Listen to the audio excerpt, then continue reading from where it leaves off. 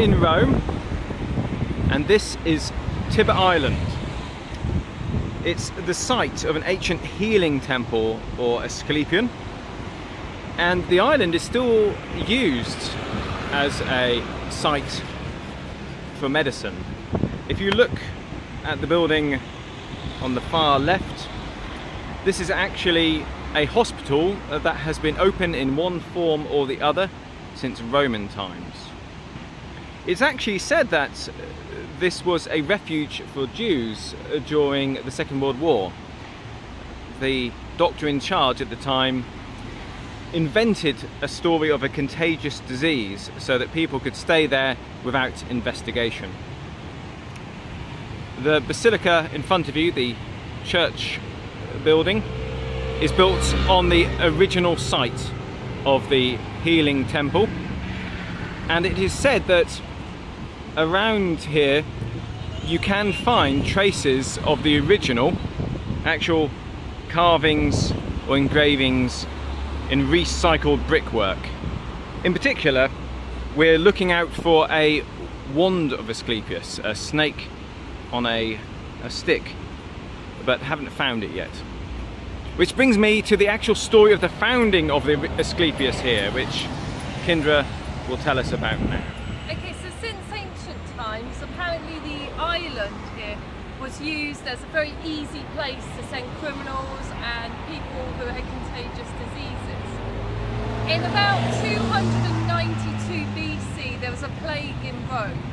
So they asked Sybil, who of course was the person to ask in all matters relating to spirituality, what to do. And she said that they needed to pay tribute to Asclepius, god of healing. Makes sense, you have a plague, you ask for help from the god of healing. So they set off, and in one of the stories they actually took a snake which wound itself around the mast, I believe, on the ship, and took that to be a great sign. And they sailed off to Greece, where they got a beautiful statue of Asclepius and brought it back to Rome. And as the boat was sailing down the river, the snake swam across onto the island, thus showing that the god Asclepius wished them to build a temple here in Rome on the island. Now the island itself later was made into the shape of a boat to reflect this origin story. Oh, I can see that, yes, that's very so you can see boat shaped. You've got the sort of prow, and at the back you would have the... Well, let's carry on walking, see if we can see the remains of the Asclepius, which may be around here. I think it's very interesting. I love that story, that there's a plague in Rome, so they go to the clairvoyant, to the prophet, the Sybil, to ask what to do, and she tells them, build a hospital. Sometimes it takes a very wise person to point out the obvious solution.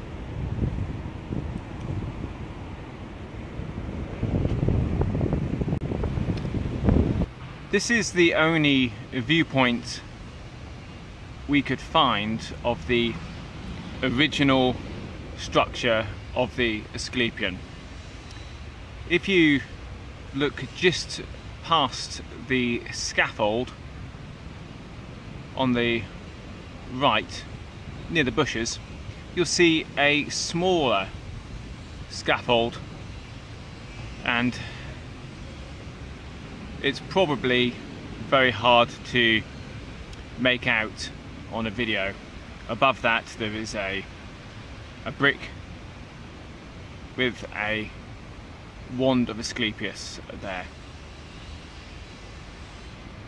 Now, what is interesting from my point of view is to the right there is a small arch which looks to me like the remains of a cryptoportia, an underground chamber, probably used as an arboretum, a place for sacred sleep and meditation.